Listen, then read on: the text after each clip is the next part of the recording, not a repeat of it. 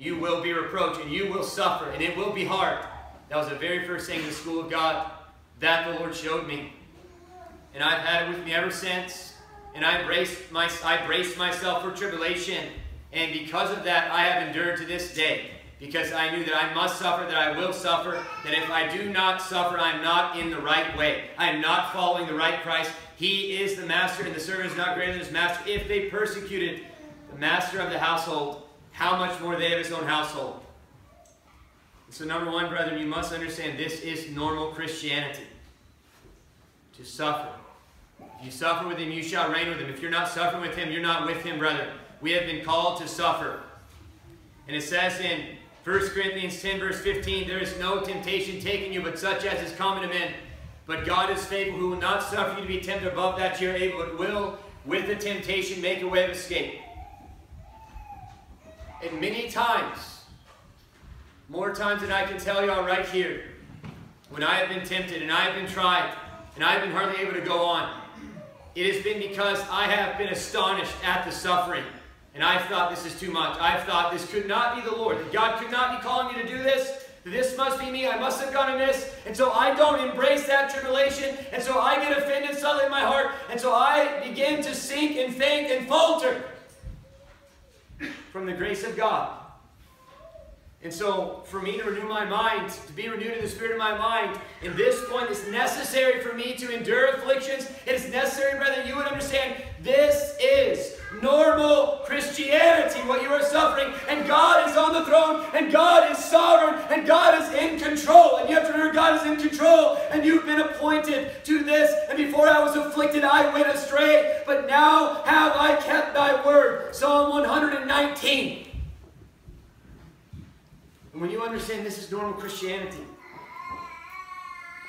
and you understand my second point, this is good, suffering is good, then you can say like the psalmist in Psalm 119 again, he says, I know, O Lord, that thou art right or righteous, and that thou in faithfulness hast afflicted me. Because you know that your master hath trod these steps. And you know that the Apostle Paul hath trod these steps, the old past. And you know that this is the way of life. You know that this is for your good. This is normal Christianity, beloved. 1 Peter 4 it says, Beloved, think it not strange concerning the fire trial, which is to try as though some strange thing happen unto you. Because we are inclined to think that it is strange. It is strange. That it is abnormal. That it is not normal Christianity, but this is normal Christianity. The whole reason for the book of 1 Peter. The whole reason in 1 Peter chapter 5. We know what the reason is. Paul says that I've written these things that you might know that this is the true grace of God wherein you stand.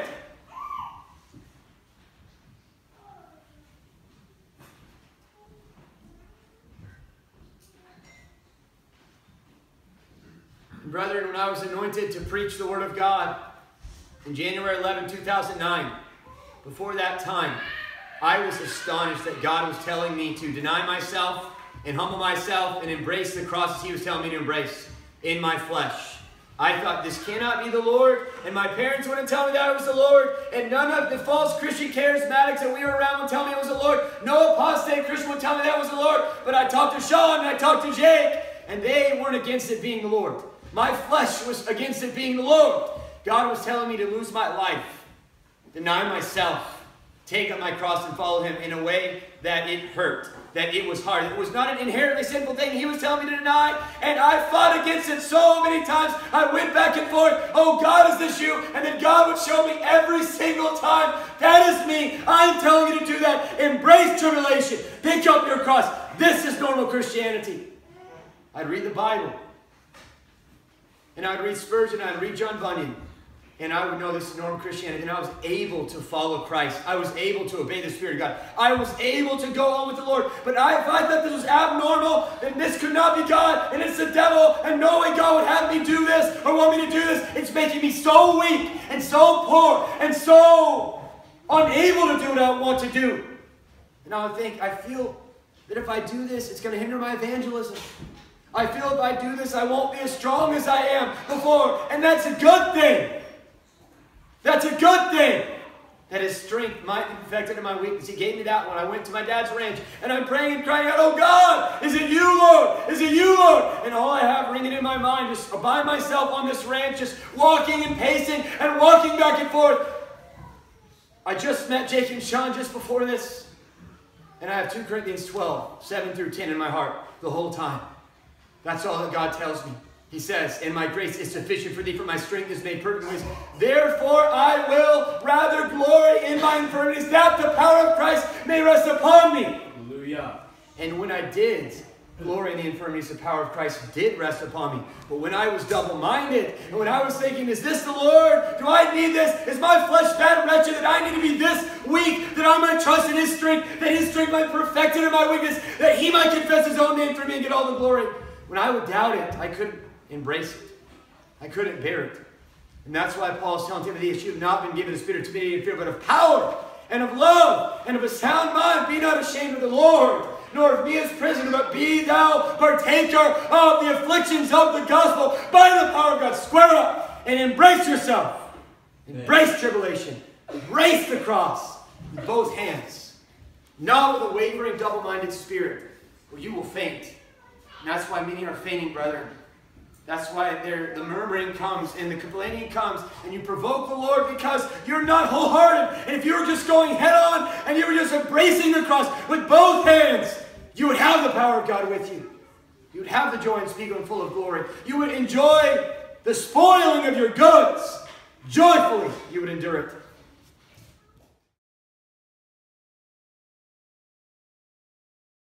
Glorious suffering, glorious running in the wilderness from the authorities and the freezing cold and Scotland and the moors of Scotland and the mountains and the hills and the rain and the hail and the ice storm. Glorious cross, glorious crucified life, glorious Christ, glorious valuable work that he's working in me through this. Hallelujah. He speaks so well of it. Praise the Lord. He was so thankful for it because he knew it was just temporary. It was just a shadow in light of such a great eternity. And it meant something. And it did something. And it was good.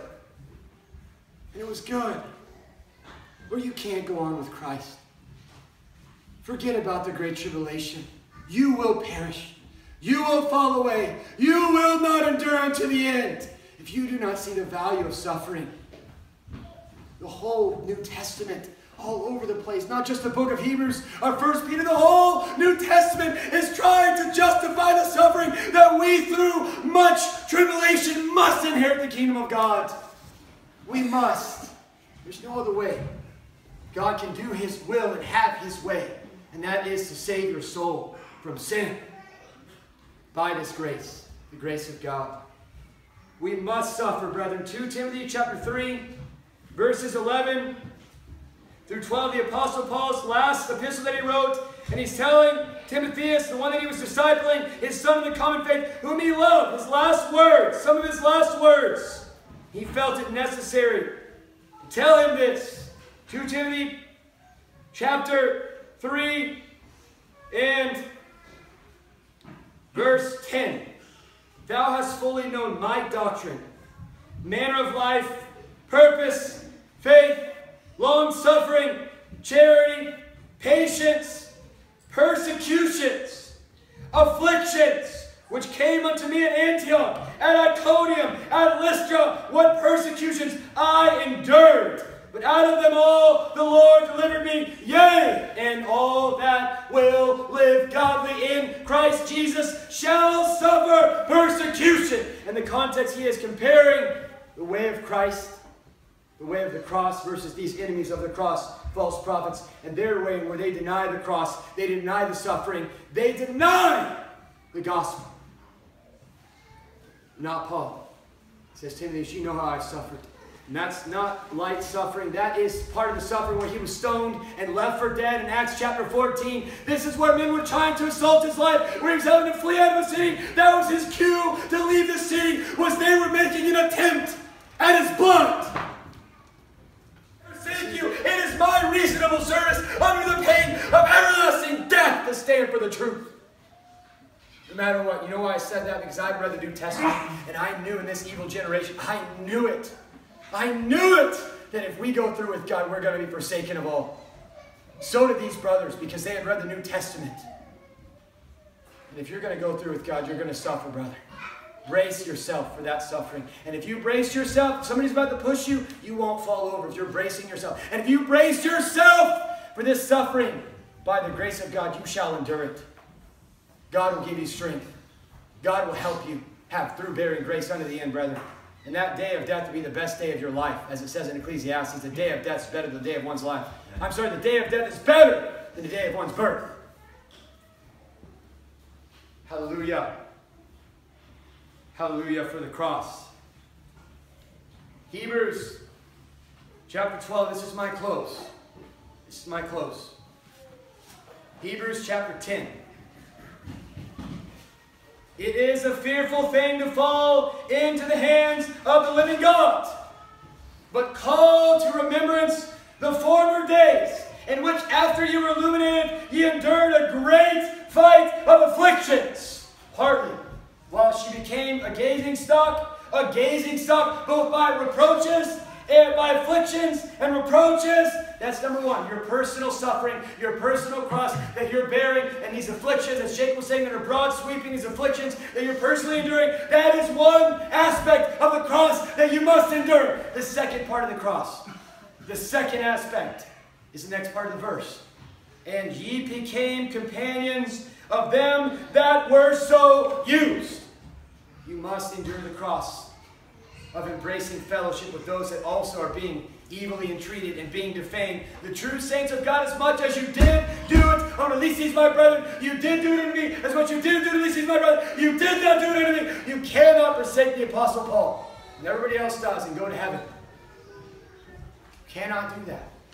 God is with Paul. Paul is a faithful man. You are being given over to a delusion. You're forsaking Paul without a cause. You're not even hearing about. You think you're justified because you heard a bunch of slanders. You are not justified. Forsake the Apostle Paul.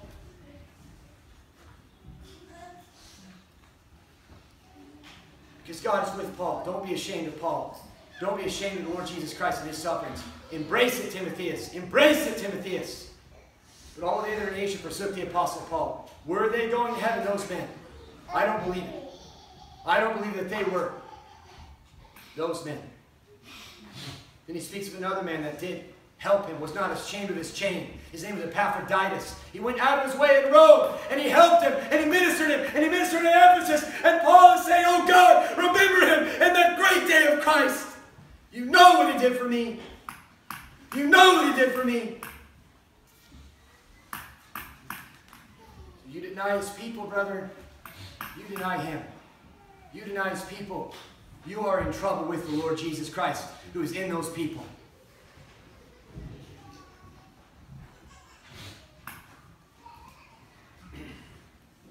For ye had compassion of me and my bonds, and took joyfully the spoiling of your goods, knowing in yourselves that ye have in heaven a better and an enduring substance. Cast not away therefore your confidence, which hath great recompense of reward. For ye have need of patience, that after ye have done the will of God, ye might receive the promise. For yet a little while, he that shall come will come, and will not tarry. Now the just shall live by faith, but if any man draw back, my soul shall have no pleasure in them. But we are not of them that draw back unto perdition, those that will lead to the saving of the soul. We are going to suffer in America. We are going to see days like they saw, brethren. It is coming upon us. The situation that we're in right now in America is so very similar to what was happening in Jerusalem in that day. So very similar. That day, the axe that was laid at the root of the trees was the Romans. This day, the axe that is laid at the root of the trees is the Russians and Chinese and whoever else God shall send unless America repents, starting with American false Christianity. Professing apostate, denying the Lord Jesus Christ that bought them Christianity. He that cometh will come, shall not tarry, endure. And I believe the fires are going to be heated up. I believe against us like they were against these Hebrews. And this word is going to be very, very relevant. And we need to endure until that time. The Russians will come, and the Chinese will come, and whoever else is with them, unless America repents. Unless the false Christians repent, But it got worse and worse for the Hebrews. And the persecution got worse and worse. And God was getting angry. He already was angry. And they did not regard the day of their visitation. They did not regard the work of God. And so God did not regard them. And he sent the Romans. And they came with such ferocity. They came with such relentless, ruthless fierceness, brethren, against those Jews that it is fearful to read. The book of Josephus, speaking about the Jewish-Roman wars in 77 AD, or 67 AD to 70 AD. It is fearful. The pitilessness, the mercilessness, and the terror that fell. 30 years or so after they denied Christ. And then they denied Paul and James and all the others. And their time was coming if they didn't repent. They didn't repent. They didn't repent. May the Lord have mercy. Keep us, brethren. He that cometh will come and shall not tarry. Judgment is coming. Judgment is coming. Sooner than we think. The dawn of heaven breathes. The summer morn I've sighed for. The